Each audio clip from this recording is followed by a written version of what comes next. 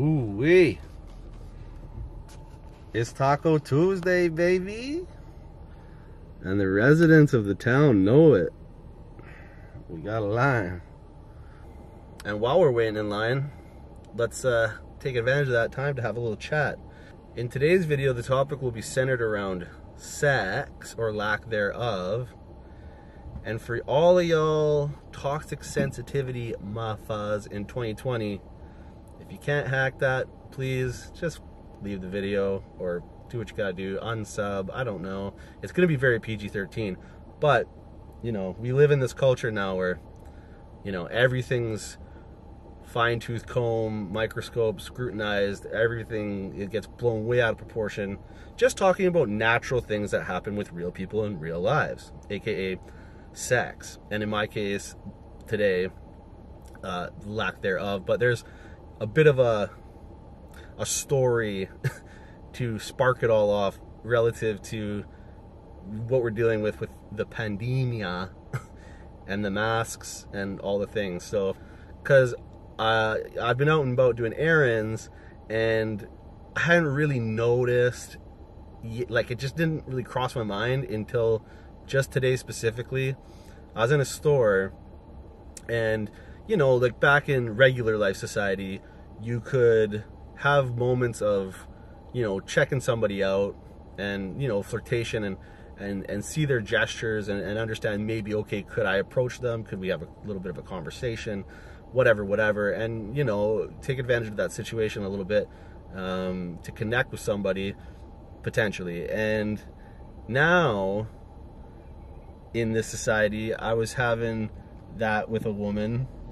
So I was having one of those with like a woman, lady, gal, and we were kind of eye to eye, locking up, having little flirtatious eyes.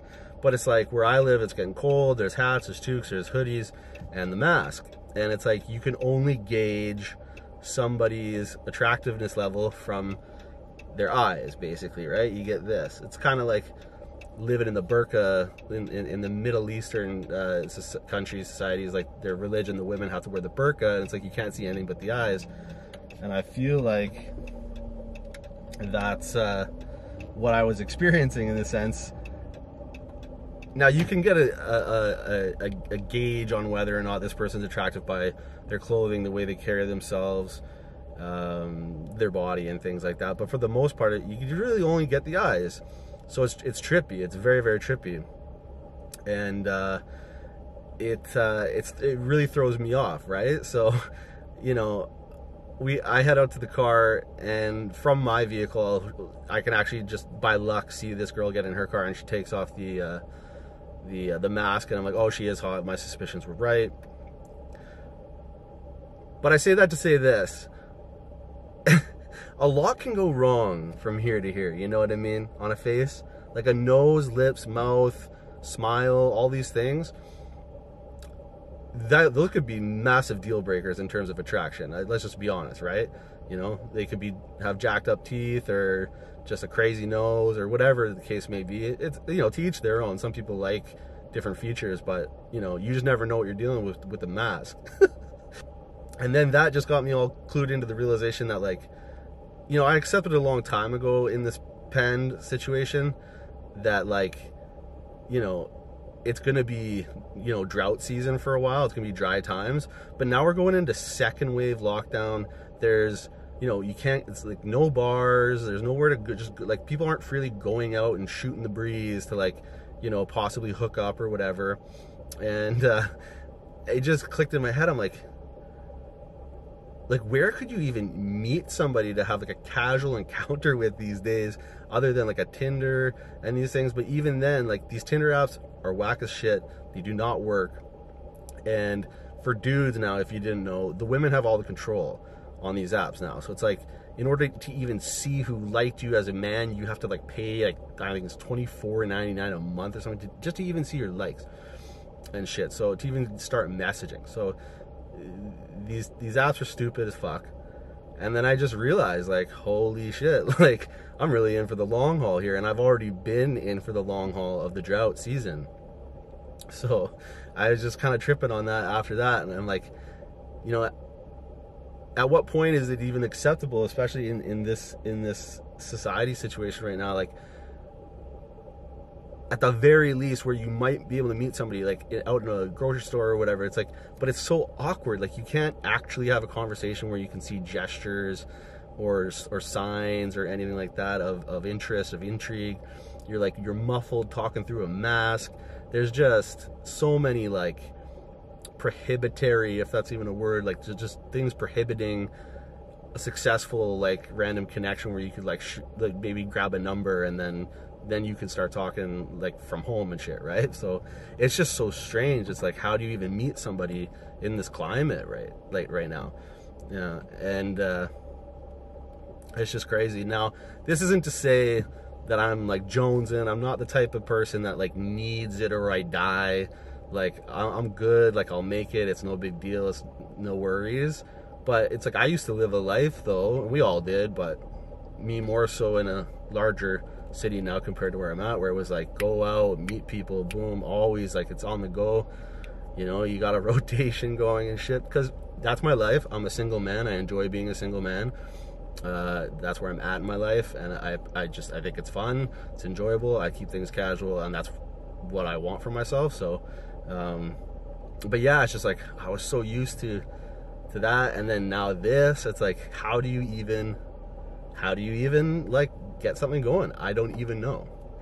The other thing too is like, I've been gone from here so long, I have no social base anymore. I have no like connection points to really anybody. I can't just hit up like an old flame or something, right? Like, and like I just don't know any like ladies here anymore. So there's that. And even more frustrating to that point is how long this fucking drive-through line has taken. So I figured I'd just get this conversation out of the way, because I was going to talk about it during the eating, but now we'll just handle this and then get to the eating. So if you want to skip ahead from here to the eating, go for it. If you're interested in this conversation, keep listening. But what's even more frustrating is there's no lack of interest from women on my side though, like on the internet. You know, I've got plenty of interest flying my way, you know, all the time. And, you know, I talk to some of these girls and stuff, but it's just like they all live in unreachable territories, right? I'd have to have like an invisible UFO at this point to even make those situations a reality. So it's just like, I got interest from many attractive girls that, you know, I connect with, but it's just impossible to reach them. So this life is so crazy right now, and it's like really one that I'm trying to learn and understand, because it's drought season out here for many people. For those in relationships, I guess not so much for you, unless you're in one of those relationships where you're sick of each other and you don't have sex, which those are a real thing, by the way. They happen.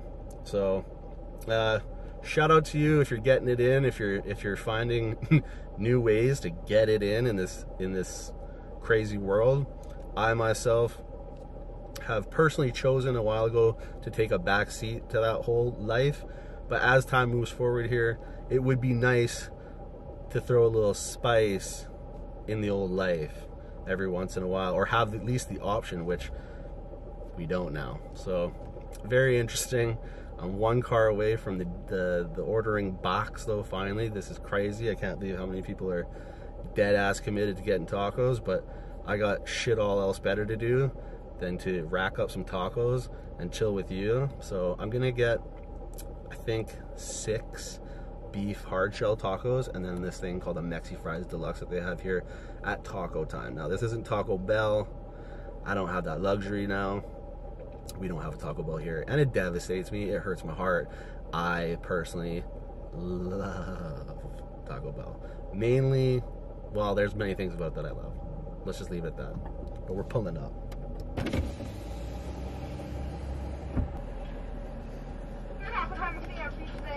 Hey, can I get a large Mexi Fries Deluxe with extra ranchero on it? For sure, was that everything? No, could also get 6 hard shell beef tacos, and that'll be it. So a large Mexi Fries Deluxe, Thanks. Okay, let's find a stealth camping location to shove tacos in our face. Okay, we're doing a semi-blend-in technique. We're at near a dog park. I was gonna park in a completely empty parking lot, but then I figured, nah, that's weird. Even though I wouldn't be committing any offenses, I'm just gonna park far at the dog park here, just so I look like I'm here with my dog, but I'm not. I'm really here with you guys eating tacos in a truck. All right, we are parked and the sack is procured, but just before we move forward and plate up, I want to show you guys a surprise.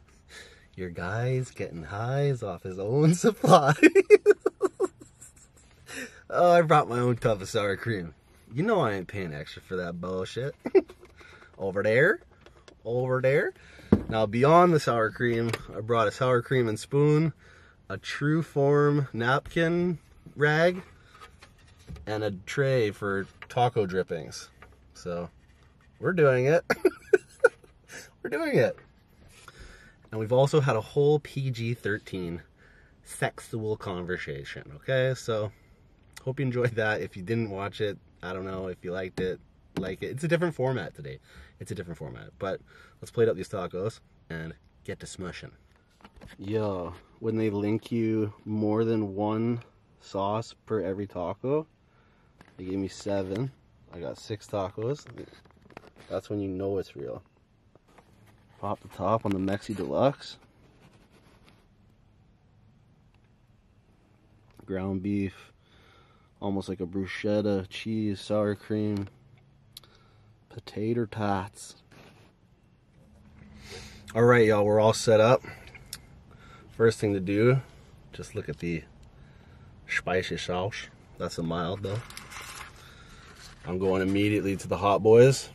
These are the deluxe tater tots, Mexi Deluxe, just loaded up tots, but you gotta load them up with a mild sauce, of course, for them to be official legit and that much better. There you go. This is taco time, my friends. I don't know where it is across the world, but I know it's a few places. And it is legit. I love this so much.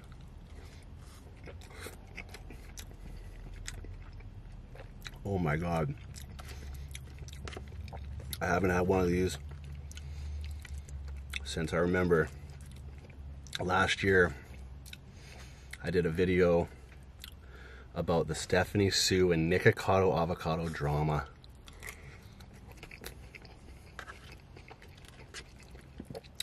I had a minor, brief commentary on it.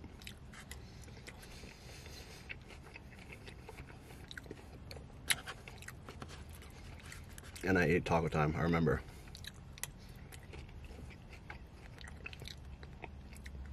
And this guy's on the list every single time.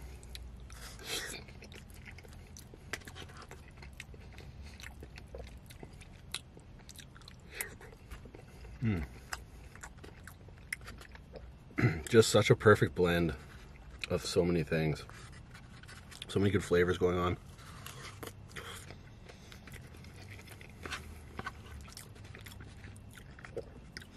That fake ass cheese, sour cream, just that crunchy, almost mushy potato at the same time.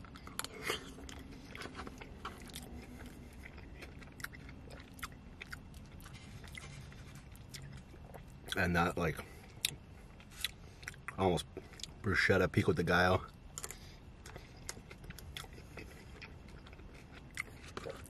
With the ground beef.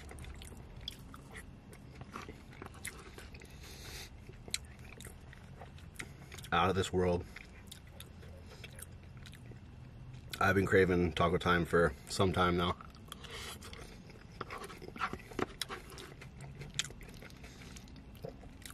I actually was going to do a whole different video today and cook at home, but time and errands and things got the best of me. And it was fate. I even drove to the grocery store this morning to get some supplies, and I heard the Taco Tuesday Taco Time advert on the radio. So I think it was preordained.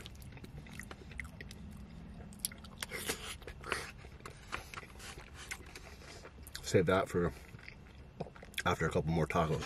Okay, though I do love the Mexi Deluxe, you just can't beat the crunch and OG nature of a good hard shell beefy taco, you know?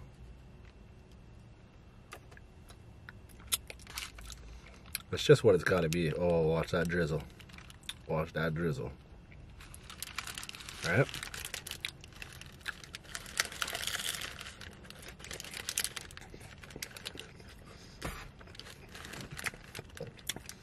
And I thought Subway in the car was risky.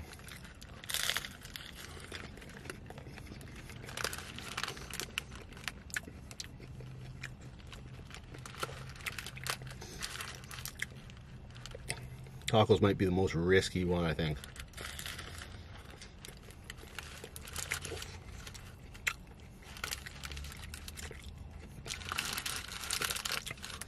Just crumbles and falls like Roman empires.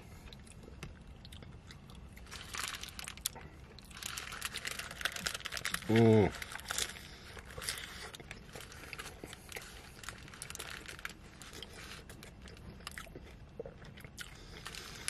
So yeah, if you watched that first piece and it resonated with you, please inform me about your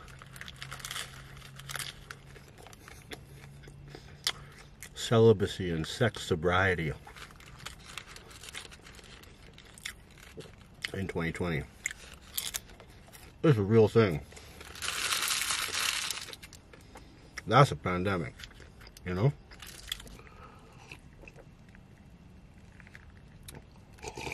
It just dawned on me that this is the pro move. Leave it in the middle of the wrap. Right? Can't spill anywhere. And in the spirit of our sexual motif today, take it from the back.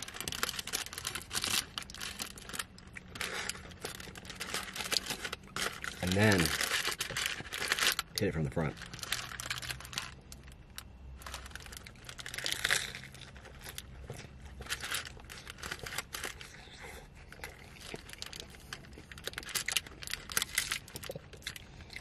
Is there even such thing as a front and a back on a taco? Don't think so.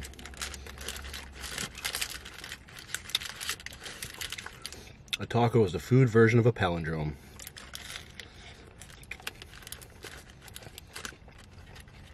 Race car. Hannah with an H.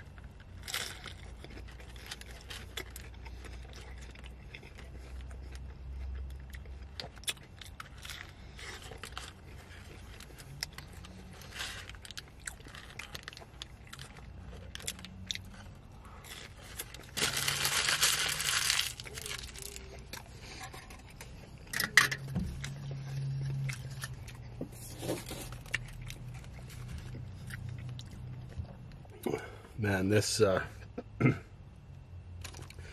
this hot sauce is lighting me up. I gotta go straight up for a sour cream dream because I can't hack that other stuff.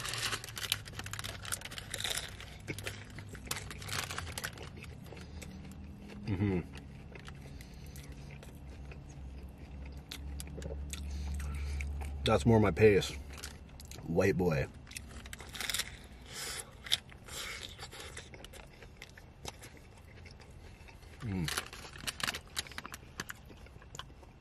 They fill her up good.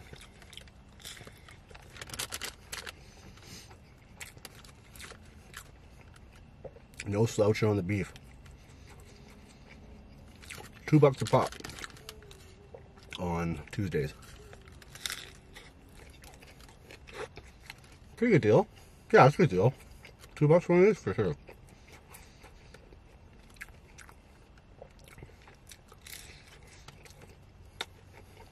If you want a regular day,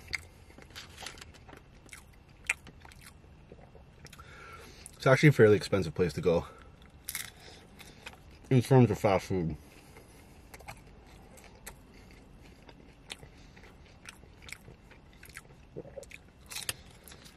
Also, hashtag Canada. Our food is just way more expensive here.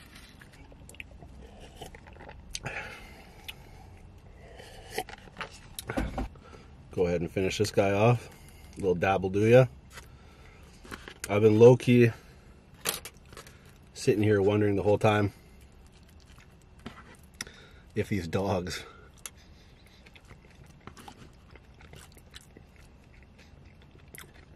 could smell my food.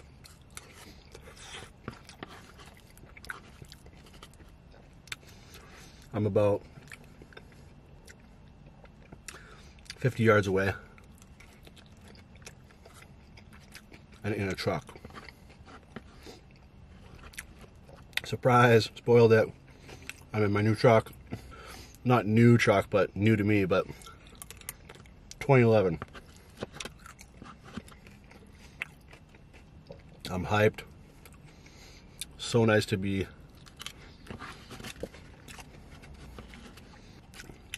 back on the road in something I own. And I own it outright. No car payments. I just own it straight up. Got it for a sick deal. Has a lot of clicks on it. Everything else is great. Interior is pretty nice. Body's great.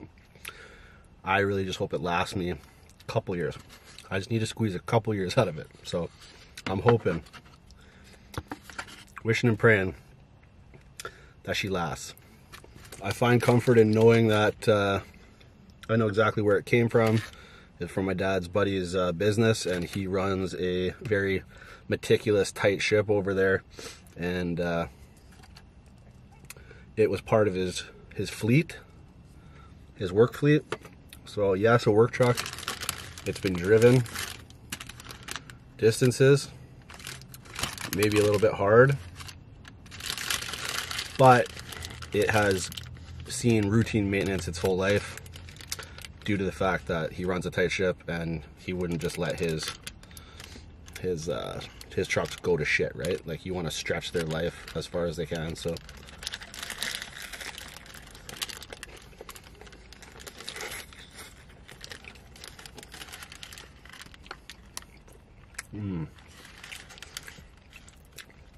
also the reason why I got it so cheap,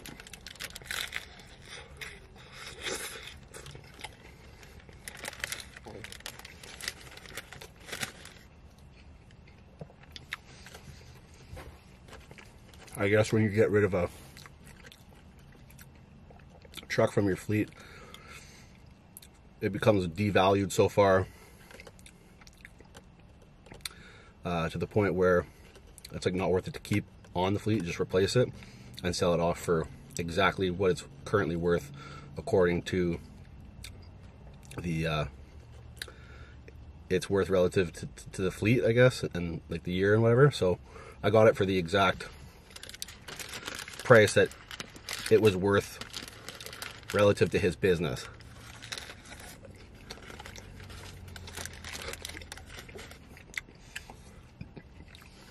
Whereas if I bought it from Joe Schmo, would have been charging probably, I would say, 3 or 4 times more than what I got it for.